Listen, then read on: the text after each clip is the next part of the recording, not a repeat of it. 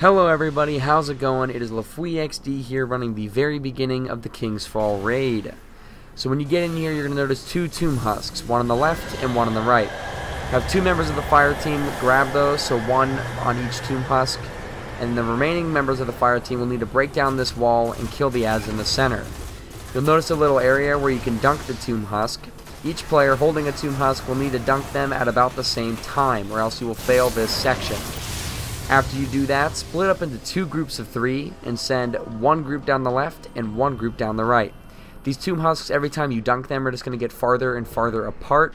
So go ahead and run and search for them. They'll kind of just be close to each other, but just get a little bit farther back each time. Have one player grab the tomb husk, and the other two will need to escort them back to that center room. There'll be a couple ads and walls that they will need to shoot down so that player can get back and dunk the ball. Don't forget that you need to dunk the ball at the same time and pick the ball up at relatively the same time as well, because this is a timed event. If you pick up the ball and it burns out, you will be set back one tomb husk. So try your best to be as successful as possible. Work together as a team. Each group will need to work independently of the other, but doing the same thing. It runs essentially parallel, so just make sure you guys are doing the same thing there and getting back to that center together so you can dunk those tomb husks.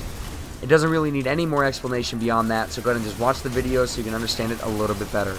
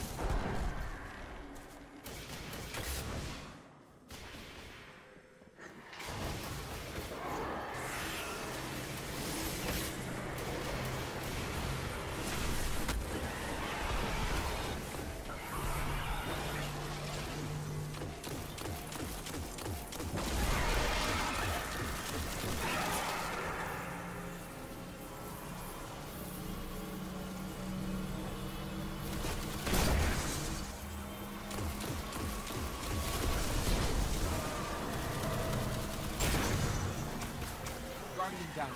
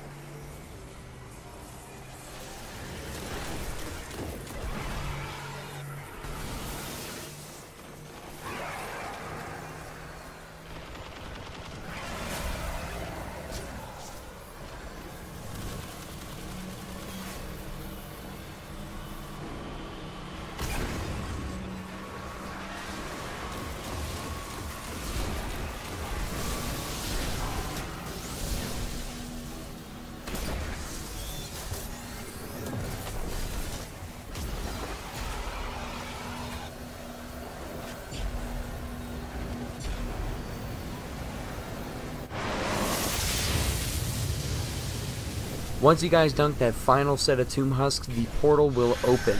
Don't worry about the ads that come on out, just go ahead and sprint through it and you guys will get your first chest.